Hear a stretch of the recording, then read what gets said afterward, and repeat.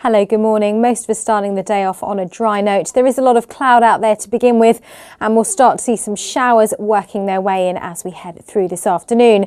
So it is a frost-free start. Some showers for parts of Somerset. For most of us, though, a dry start with a lot of cloud. And then those showers start to push in as we go through the afternoon. It will turn breezy as well. The showers could be heavy with the odd rumble of thunder too. So limited sunshine, quite a bit of mist and low cloud, and generally feeling quite cold, particularly in that breeze. Highs of 9 or 10 degrees. Overnight tonight, the showers will continue, heavy at times with the odd rumble of thunder as well. Slightly lighter winds, but it is going to be an unsettled night. A frost-free one though, temperatures down at 5 or 6 degrees. That means for tomorrow we'll see some fairly heavy showers again with the risk of thunder. It does turn milder though, but with some rain for the weekend.